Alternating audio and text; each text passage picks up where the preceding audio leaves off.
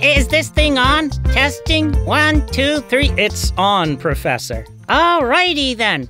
Welcome to English 101. You will see on your syllabus that... What's the matter?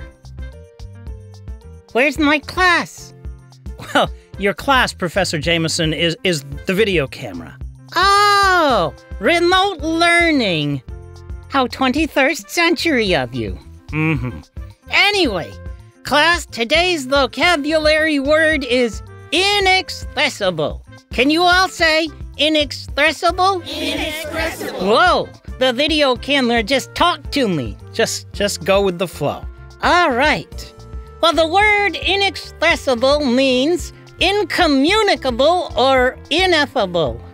Ineffable? Ineffable. Do you really think that defining inexpressible by saying ineffable is going to help anyone?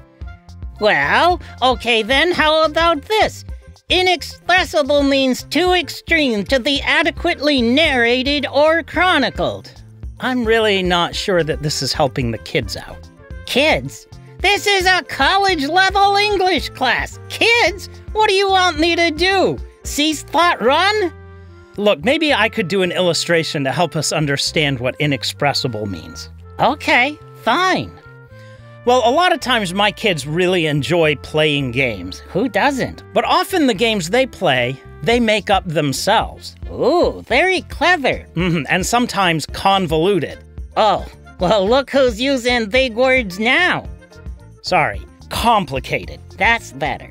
So I will say to them, "What are you guys playing?" And they'll think about it, and they'll try to explain it, and then they'll stop and they'll say, "It's too hard to explain." Uh-huh. Well, that's it. What? Inexpressible. Inexpressible means that your kids are playing games? No, inexpressible means too hard to explain. Oh, well, that's what I was saying. Well, yes, but in kind of a convoluted way. Sorry. Anyway, the word inexpressible shows up in the Bible, and when it does, it has a very positive connotation. Positive connotation? That means good. All right, so inexpressible, something is too wonderful to explain. That's exactly right. For example, 2 Corinthians 9:15 says, "Thanks be to God for his inexpressible gift." So thanks be to God for his gift that's too wonderful to explain. You got it. And right before that, Paul had been saying to the Corinthians how glad he was that they were giving gifts to people in need. So in a way, Paul is comparing the Corinthians to God and saying, as generous as you are, God gives gifts that are even more wonderful. That's exactly right. God is so generous that it's too wonderful to explain. And the gift itself, God's salvation, is also too wonderful to explain. And there's another place that the word inexpressible shows up. It's in 1 Peter chapter 1, verse 8, where Peter says, "Though you have not seen him, you love him. Though you do not now see him, you believe in him and rejoice with joy that is inexpressible." That is too wonderful to explain. Even though we haven't seen him, we believe in him, and that belief gives us a joy that's too hard to explain. And you know, this kind of makes me think of Christmas. Christmas? We're talking about Thanksgiving here. Well, I know, but I was thinking at Christmas time we give our children gifts. Yes.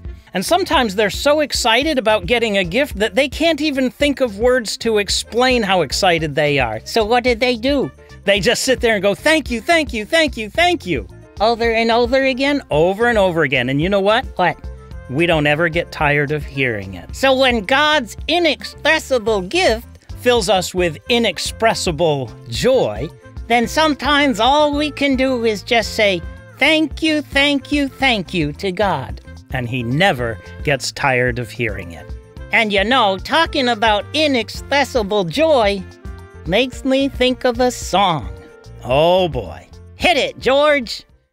I've got the joy, joy, joy, joy down in my heart. Where? Down in my heart. Where? Down in my heart, I've got the joy, joy, joy, joy. Down in my heart, down in my heart to stay. And I'm so happy, so very happy.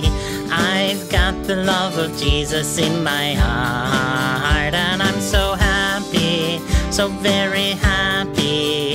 I've got the love of Jesus in my heart. I've got the peace that passes understanding down in my heart. Down in my heart.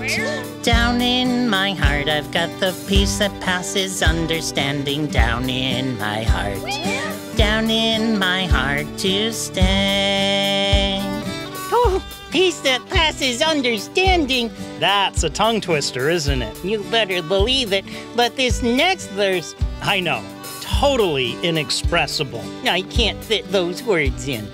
All right, I'll take care of this one. Thank you. I've got the wonderful love of my blessed Redeemer way down in the depths of my heart. Where? Way down in the depths of my heart. Where? Way down in the depths of my heart. I've got the wonderful love of my blessed Redeemer way down in the depths of my heart. Where? Way down in the depths of my heart to stay. And I'm so happy, so very happy. I've got the love of Jesus in my heart. And I'm so happy, so very happy. I've got the love of Jesus in my heart.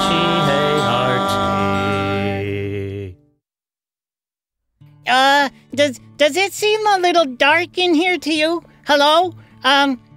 Who turned out the lights? Hang on a sec. I think maybe we lost power. Oh, well, I hope it comes back on. I'm scared of the dark. Darkness is what made the dodo birds go extinct in the first place. Oh, there we go. Whew, that's much better. Anyway, I understand you have a Bible verse you wanted to teach. That's right. I wanted to teach you James chapter 1, verse 17. And it says, Oh, there go the lights again. Maybe we're having a thunderstorm. Oh, thunderstorms are what made the dodo birds go extinct in the first place. I thought it was darkness. Well, sure, but that was the first time. Okay, here we go. The lights are on again. Can I teach you the Bible verse now? Okay. The verse says that every good and perfect gift comes down from God, who is the Father of lights, in whom there is no variation or shifting shadow. Well, that sounds very nice, but I have no idea what it's talking about. God is the Father of lights? What does that even mean? The very best and most beautiful lights. God is greater and more beautiful by far, and more reliable. For sure more reliable than these lights. And you know, even the great lights of the sky disappear. We see the sun in the day, but then at night, we don't. And the moon disappears every month. And most of the time in the day. But there's this thing about shifting shadows. What's that all about? Well, in the days when James wrote this, people didn't have electricity. They lit their houses in the evening using candles and lanterns, and those candles and lanterns flickered. So? Well, think about it. When a lantern flickers, what happens to the shadows? Ooh, they flicker too, and it can look very, very creepy. Yes, it can look very creepy. But God doesn't flicker. Doesn't flicker? He's always there. He's constant and sure. Also, in the Bible, darkness is a symbol for things that are bad. So saying that God is the Father of lights is telling us that He is the Father of all good things. Oh, and He's not just good, He's good all the time. That's right. God is good. All the time. All the time? God is good. And He always gives us good gifts. That's what the verse is telling us. Every good and perfect gift comes down from God. So what are the good and perfect gifts that God has given us? Well, you know, there are a lot of them right there in the book of James, and I could list for you just a few. For one thing, God helps us to grow mature and complete through the difficulties of life. Well, wait a minute. Are you telling us that the difficulties of life are a good and perfect gift? I'm telling you that the joy and the peace that God can bring to us through those difficulties are perfect gifts. Peace and joy. during troubles. Those are pretty nice. Also, James tells us that if any of us lack wisdom, we can ask God, and God will generously give to us without grumbling and being grumpy about it. Oh, I like the fact that God isn't grumpy with me. Yup. Here's another good and perfect gift. James tells us that we don't have to worry about collecting wealth in this world or being rich. Why not? Well, because the greatest riches we can receive here are nothing compared to the crown of life that God has promised to those who love Him, to be rich in faith and to inherit the kingdom of God. That is a truly perfect gift. And then one more thing that I think is really important for us to remember. It's my favorite. I'm listening. Right after James tells us that God is the giver of good and perfect gifts, he tells us that God gave us new birth through the word of truth. I'm not sure what that means. It means that even though we were in darkness, God shined the light of His truth on us. And even though sin brings death, God, through the work of Jesus on the cross, gives righteousness and new life. That's a lot of good gifts. I'm not sure I can remember them all. Well, if you'd like, I could sing a song for you that I use to help me remember them. A song about good and perfect gifts? And that's exactly right. And it's called Every Good Gift. I'd like to hear it.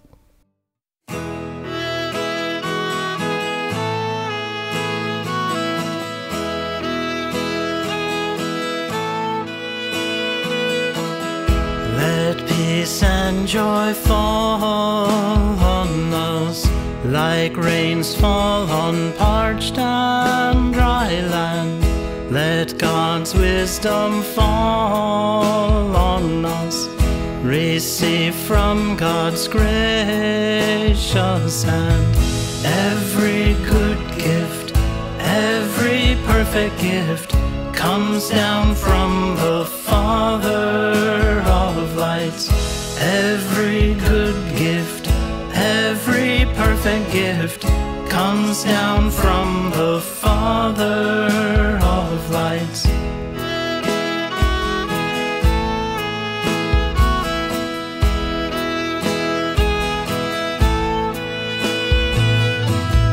Let God's riches fall on us in the midst of our poverty. Let righteousness fall on us as blood falling from Christ's own wounds. Every good gift, every perfect gift comes down from the Father of lights. Every good gift, every perfect gift comes down from the Father of lights.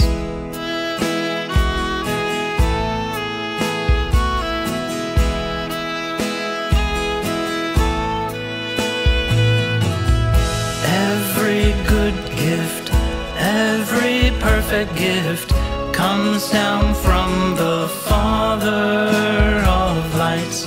Every good gift, every perfect gift comes down from the Father of lights. Father of lights. Father of lights. One of the funny things about making a video like this is I know exactly when I intend to release the video, but I have no idea when you're going to watch it. My intent is to release this during November, in time for Thanksgiving. But you might watch it at some other time of the year. You might watch it at Christmas time, or maybe Canadian Thanksgiving, or Valentine's Day, or maybe just some random, unremarkable day in August. But the idea of being thankful is not just for the fourth Thursday in November. It is for the whole year round. Ephesians chapter 5, verse 20 tells us that we should give thanks to God in all things, for everything. And that means we don't store up our giving of thanks for one day out of the year. Thanksgiving is to be in our hearts and on our lips 365 days of the year. Now, in our family, we make a habit of stopping before meal times and at bedtime for a simple song of thanksgiving or a quick word of prayer. And I try to make a point when I'm giving thanks to find something special about the day to give thanks for. And sometimes the kids give thanks, and I never know what they're going to give thanks for, except one of them I can pretty much guarantee is going to say, "Thank you, God, for fun. Amen." And that is just fine. It can seem like a mindless ritual at times, and I don't want it to be that. I don't want it to be mindless. But even rituals have their time and their place and their value. Even if the prayer is nothing more than a simple, "Thank you, God, for such a good day." It is a simple and ongoing reminder that every good and perfect gift we have comes from God, that we owe what we have to Him. And I'd like to encourage you, at whatever stage of life you're at, to begin developing a similar ritual. It doesn't have to be at meal times. It could be while you're on your way to school or on your way to the office. It could be while you're brushing your teeth in the morning or at night. But take some time to think about, what blessings has God given me today? And thank Him for those blessings. We express gratitude to God, and at times it may seem like we're just saying the same things over and over and over again. And I'd like to remind you of what I said earlier about my children. Sometimes all they can think of to say is, "Thank you, thank you, thank you." And we never get tired of hearing it. And so when you can't think of anything else to do because God's goodness is so inexpressible, just say thank you, thank you, thank you. And God will never get tired of hearing that. To wrap things up, a couple of the boys are going to sing a song for you. It's titled "A Child's Thanksgiving." And perhaps this song could become part of your daily ritual of Thanksgiving as well.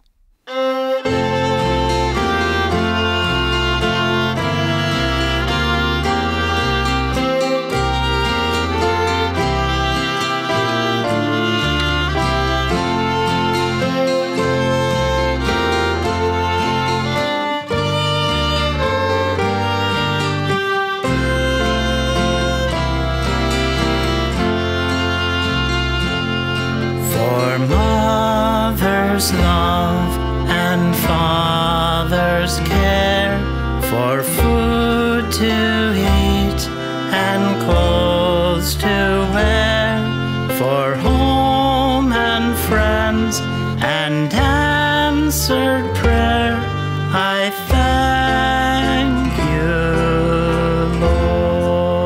Lord. But most of all, my thanks shall be that on the cross of Calvary the Savior gave His life for me. I thank you,